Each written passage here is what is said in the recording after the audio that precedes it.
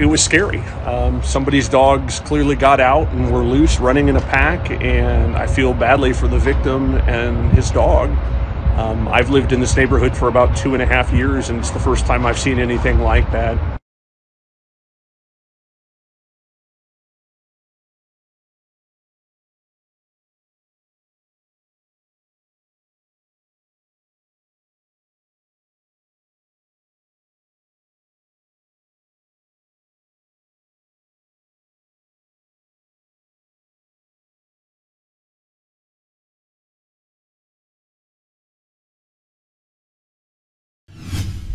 As Christmas lights twinkle into the night, by day, many of you are rushing to get those last-minute gifts. I like to do my shopping local, just because I feel a little bit more safe. Etsy, just for some old vintage things, some items that were like craft made. I got a couple of things that were over in the Mercado. Try to shop local as much as we can, but it just seems kind of the way of the world these days. It's easier to just do your stuff online and get it sent to you. Many of you prefer the convenience of online shopping. Do you feel safe shopping online?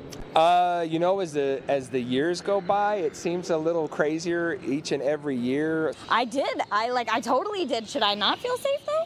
The Better Business Bureau is warning you to beware of items like these: Nintendo Switch, Apple Watches, Beats, AirPods, Nikes, phones, name brand purses, and even masks. They look real, but it's during the holidays that scammers pull out the knockoffs. We all want a great deal and a bargain.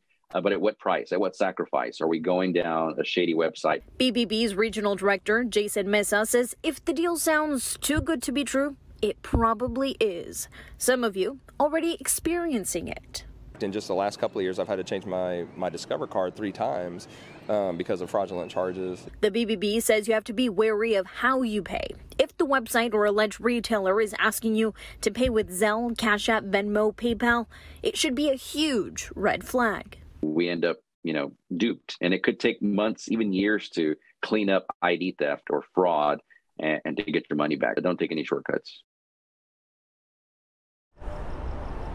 And that's saying you even get the product you were hoping to put under your Christmas tree. Now, if you don't want to end up empty-handed or even worse, with a hole in your wallet, there's a few tips and tricks the BBB is suggesting to make sure you have a safe and happy holiday shopping. Now, we have those up on your screen. Take a look. That includes visiting a reputable site, using a credit card to make sure you can dispute fraudulent charges, and looking for a physical address on that website, a contact number, something, and even checking for misspellings, making sure that that website actually passes that quick sniff test to make sure you're shopping safely. Of course, these are just a few of those safety tips. We are expecting to see this rate increase as we get closer and closer, and more discussion has been happening. Over the past few years, we've been anticipating a rate increase with CPS Energy, but with what happened during the February winter storm, it's looking more and more likely that this increase will actually pass.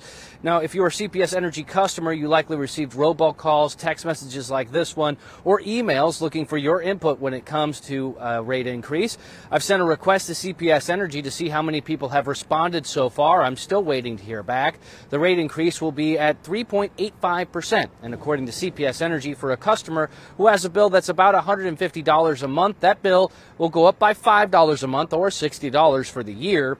The utility says that this rate increase is necessary to make sure our infrastructure is resilient for extreme weather like we saw in February, and also to get new technologies to replace current platforms that are now obsolete, and to deal with the growth of the San Antonio area, as well as to hire and retain employees.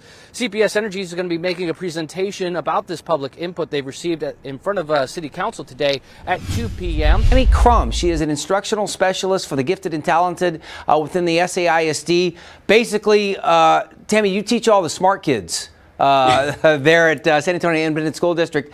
Let's start with this, so make sure that everybody understands. Tell me about the film festival itself. What's it about? What are we looking for here? So children are encouraged to read a read a Newbery Award-winning or honor book, and then turn that book into a 90-second movie, basically retelling the entire story of that book, but in 90 seconds, and usually with some sort of twist. So, for example, Charlotte's Web might be done in the style of a horror film or in the style of a superhero, or Ramona and Her Father might be done in the style of James Bond. Oh, very, very cool. So I didn't know this until recently, but and forgive the ignorance, but Newbery is a classification, or what is considered to be a Newbery book? A Newbery is an award that's given to authors for their contribution to children's literature, and it's been around since the 20s.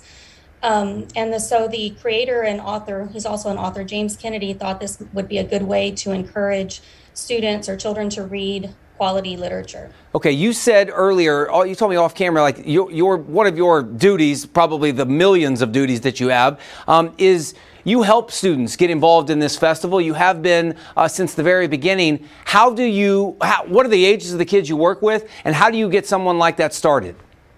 So I work with students from typically kinder through 5th grade this year. I have worked with a little bit of older kids in the past, but this year all of my students are in elementary, as young as, like I said, kinder, 1st grade. Usually it's the 1st and 2nd grade is the lowest grade level that I go. And I just get them interested. They pick the book, and then we talk about how they're going to turn that into that 90-second movie. And they're pretty good, yes, with the technology? Yeah. They need some guidance. Of course, the younger ones are going to need some guidance, but the kids are, experts with technology. We had a graphic up there. There is a deadline to submit your film, which I believe is February 25th. Is there a place where all the information is kind of condensed, and if I'm interested or I want to get my child involved in this, where we can go? Yes, the bibliotech page has all of the information and everything that you'll need to know more about the contest, to submit your film, resources, all of that is on that page. Ma'am, thank you so much. Tammy, thank you so much for what you do for our kids, raising our kids on a day-to-day basis and getting them involved in the creativity and turning them what's up here into something that we can all experience and enjoy. So thank you so much for doing that. And we have set up a link on our website as well where you can find out all that information, news4sa.com.